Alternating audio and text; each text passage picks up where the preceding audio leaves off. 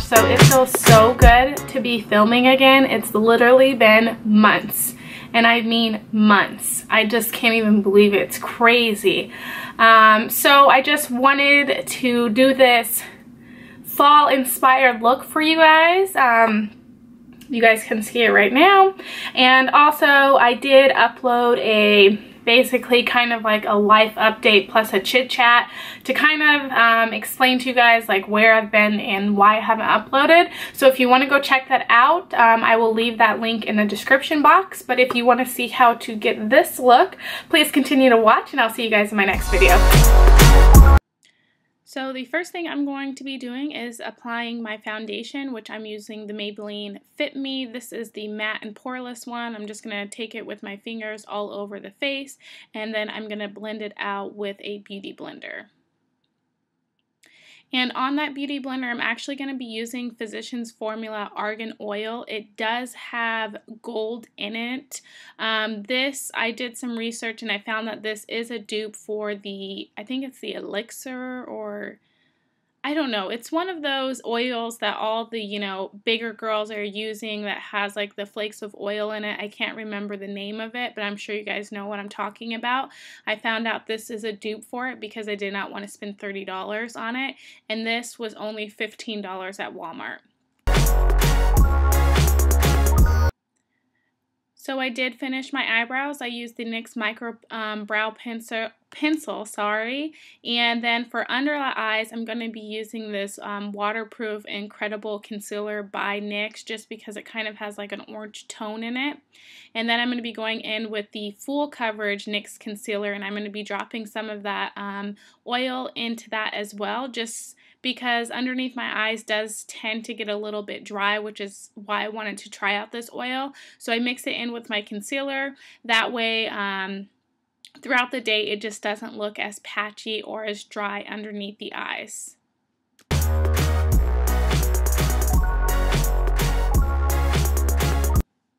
So then I'm going to be taking this Airspun powder. It is in translucent, and I found that this is a dupe for the Laura Mercier translucent powder.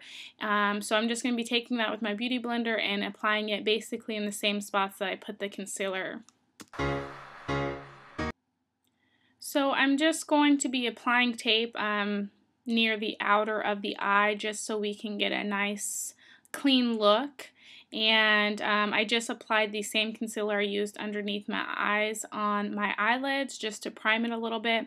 And then I'm going to be going with Anastasia Beverly Hills Modern Renaissance. This one is Realgar, and this is what I'm really using for the whole entire look, just because I thought that it matched so perfectly with the eyeliner that I'm about to use. So basically I'm just going in with two different size brushes. One is a fluffy dome brush, and then one is a smaller dome brush, and I'm just going in and I'm picking up that same color and just blending it out and blending it out to give it a nice transition from like a dark to a light, making it more of a nice, very gradual look.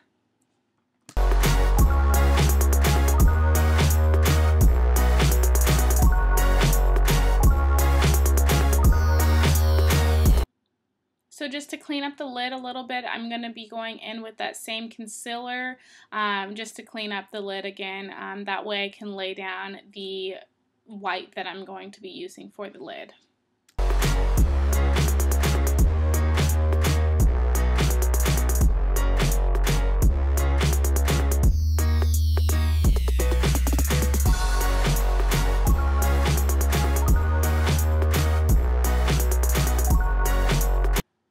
So from that same palette, I'm going to be grabbing Tempera, I believe is how it's said. I'm going to be going underneath the brows, just to give a little bit more of a definition, and then I will be going on the lid and the inner tear duct as well.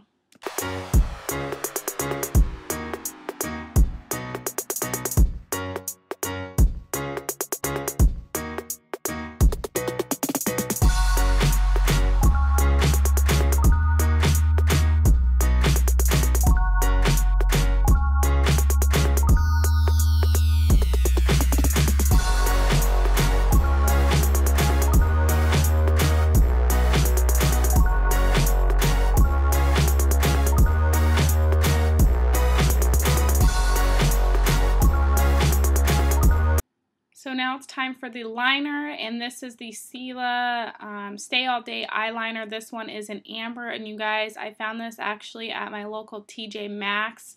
It was on sale for $4.50, and this retails at any Sephora or Ulta online for about $20 to $22. So if you guys don't follow me on Instagram, I would highly do that because I actually found a couple of great finds at the local TJ Maxx. Also at a Nordstrom Rack, you guys can find really high-end makeup for half the cost, sometimes, you know, more than half the cost. But anyways, I just love the color of this eyeliner. I thought it was perfect for fall, and hey, it was like 75% off the normal price, and somehow that Anastasia eyeshadow matched it perfectly, so that's why I did it the way I did. So I'm just going to line the top of the lid with that eyeliner, and then I'm going to be going in with the Anastasia Beverly Hills Cream Contour Kit, which I actually did get at my local TJ Maxx as well for $19.99, you guys. If you know, these actually retail for about $40, so another great find. Anyways, I'm going to be putting in that oil again and then just blending it out with a beauty blender.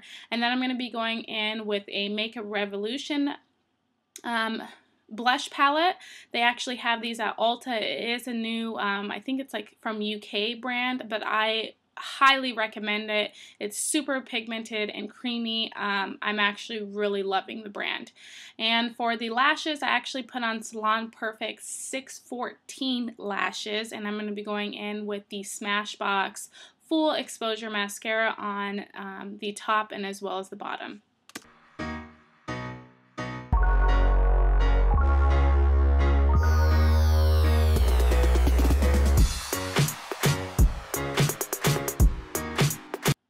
So lastly, for the lips, I did line it with like a more neutral pink tone lip liner, and then I'm going to be going in with Wet n Wild Mink Brown. It kind of had the same tone as the eyeliner and the eyeshadow, so I just thought it would look good together. And that actually will complete the look, you guys. So I hope you guys enjoyed, and I'll see you guys in my next video, and thanks for watching.